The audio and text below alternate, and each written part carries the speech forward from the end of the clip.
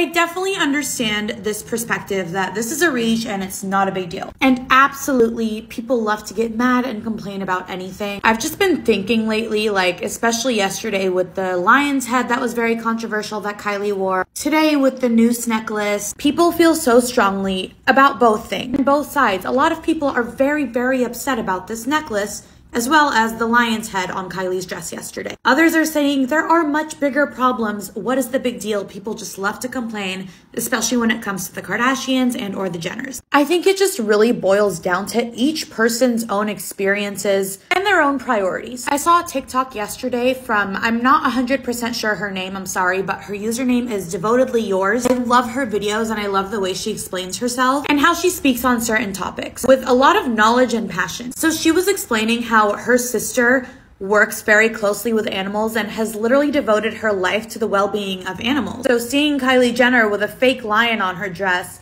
can be really triggering for someone who has devoted their entire life to the well-being of animals. Also with the noose necklace, if you personally have had or have a family member or friend who has had a terrible experience with a noose, God forbid, but you know what I'm saying, that can be very triggering, and I understand that. But for someone else who maybe doesn't have that same sort of experience or vantage point, it's like, what's the big deal? I guess what I'm trying to say is everyone's going to have a different opinion based on their own personal beliefs, their own experiences, their own traumas, and some things are definitely such a reach, and I feel like most people can agree. But other things, it's questionable. I just think it's really all about respecting each other's perspectives. Personally, I have 2 cats, and just as an example, if someone wore a dress with like my cat's face on it, that would make me feel kind of weird. I'm not saying I would be outraged and saying like we need to cancel that person, but that would probably be kind of triggering for me because why is my cat's face on your dress? But I can see how to another person, they'd be like, what's the big deal? Like, who cares? So yeah.